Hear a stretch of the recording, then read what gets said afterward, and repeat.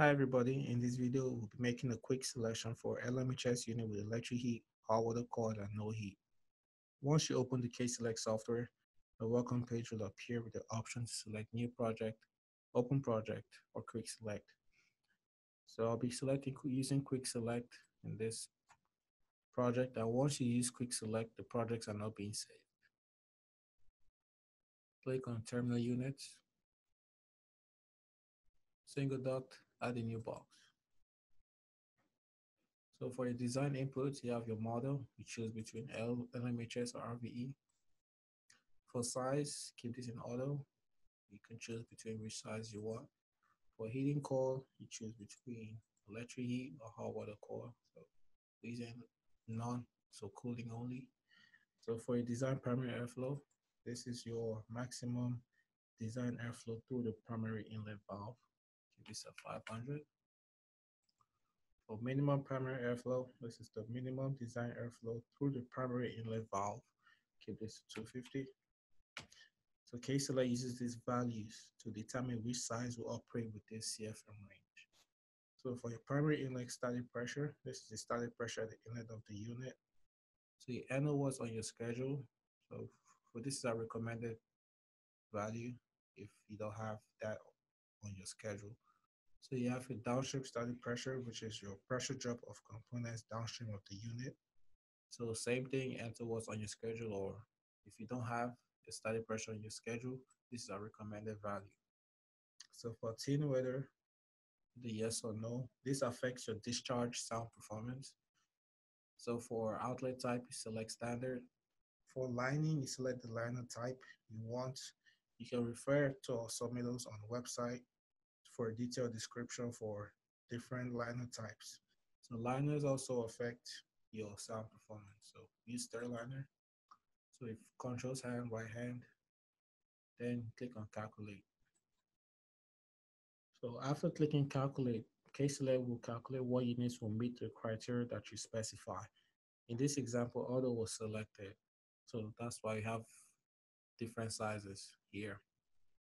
So you have your unit size, your inlet size, your minimum static pressure, which is the required minimum static pressure to overcome the pressure drop that the unit produces. You have your radiated noise level, which is the noise produced coming out the casing of the unit.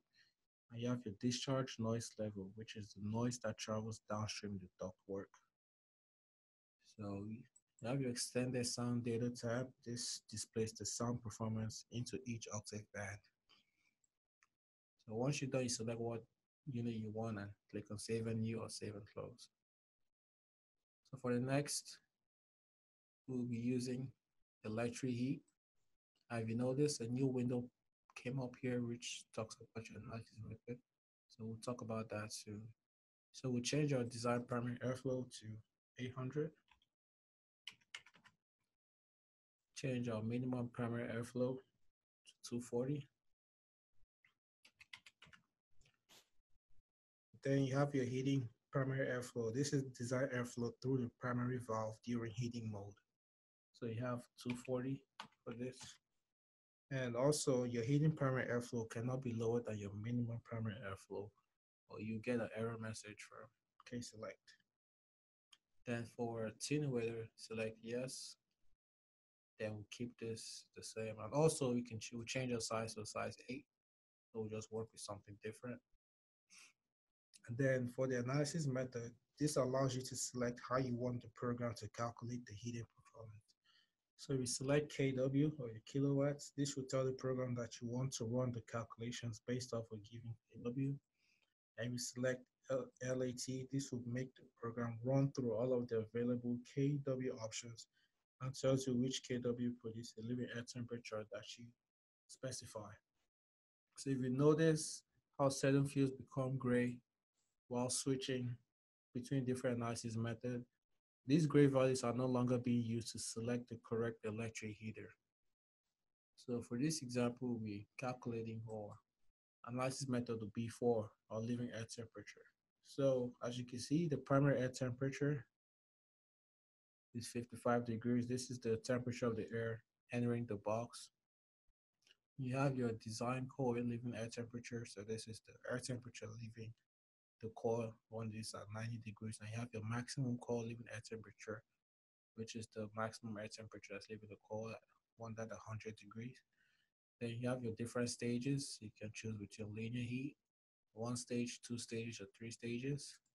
Then you have your voltage and phase. So for this, we'll use 2771 phase. Then click on calculate once you have your parameters set.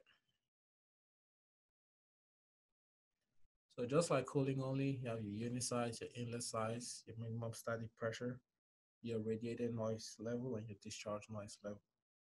Then you have your performance data tab. So this displays information about the heating performance of the unit. You have your unit size, inlet size, your heating CFM, which is the amount of CFM air that's being heated. You have your cold electric heater capacity, which is a cold MVH. You have your leaving air temperature, which is the temperature leaving the unit.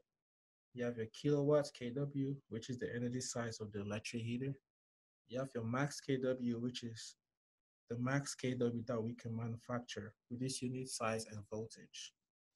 And then you have your MCA, which is your minimum circuit ampacity, which is used to determine the wiring gauge for supply voltage. And you have your MOP, which is your maximum overcurrent protection, which is used to size the breakers to the unit. So the living air temperature, heating capacity, and your kilowatts are usually the more critical to match on a schedule. If the values on the schedule are off, some values might have to be changed in order to achieve the other. Then you have your extended sound data, which is the same thing. Your displays the sound performance into each octave band. And for the final selection, we'll change this to hot water. We'll keep the values the same, but there's something new. You have your different analysis method for the hot water core. So we have your MBH, which is your core capacity. You have your leaving air temperature. You have your core capacity and flow rate. You have your core capacity and pressure drop, your leaving water temperature, and your GPM, which is the water flow rate. So each analysis method uses different value fields to determine how to select the correct water core to match whichever analysis method is selected. For instance, if GPM is selected, you enter the GPM that is scheduled, and the software will display the heating performance of each row call at the GPM and heating CFM. So for this video, we'll try analysis method for your leaving air temperature. So you have your primary air temperature, 55 degrees. You have your minimum box leaving air temperature at 90 degrees, so which is the minimum box of your leaving air temperature. Then you have your FPI, which is your fins per inch. This is how the cores are being constructed. So you choose between 10 and 12. We have your right hand for connection. And then for the water side data, you have your EWT, which is ending water temperature. This is the water temperature entering through the cores, and this is your max flow rate of the water. So you have this at 10 GPM. So once you have all this selected, you click on calculate, wait for the results. Okay, so for the general data, it displays the same thing as using electric heat and no heating. Then you have your performance data tab, which displays information about the heating performance of the unit. As you can see, there are new options available here. You have your unit size, your inlet size. You have your number of rows in the heating coil. You have your heating CFM. You have your heating capacity, your GPM, your water flow rate, your box leaving air temperature.